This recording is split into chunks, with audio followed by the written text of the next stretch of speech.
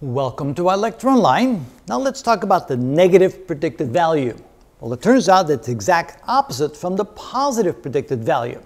By definition, we can say that the negative predicted value is the probability that a patient with a negative test result is actually free from the disease or free from the condition they're tested for.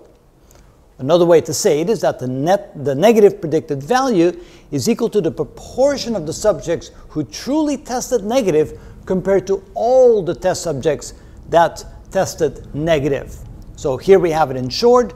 The negative predicted value is equal to the true negative results divided by the total negative results.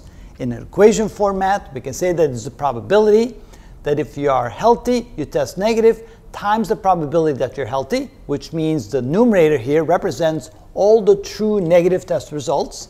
In the denominator, we repeat all the true negative test results over here, but we add to that all the false negative test results. In other words, people who have the condition but test negative anyway. So the denominator represents the total negative test results. The numerator represents the negative test results for those who truly are negative, and that ratio is defined as the negative predictive value.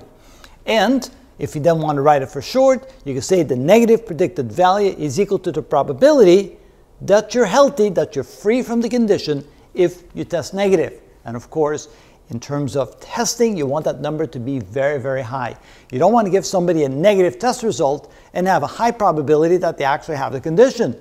You want this number, this probability, to be as close as possible to 100%. If you're negative, we're almost certain that you don't have the condition. And that's the important aspect of the negative predicted value. We'll show you some numerical examples of that so you can see how that actually works. But that's the definition of the negative predicted value.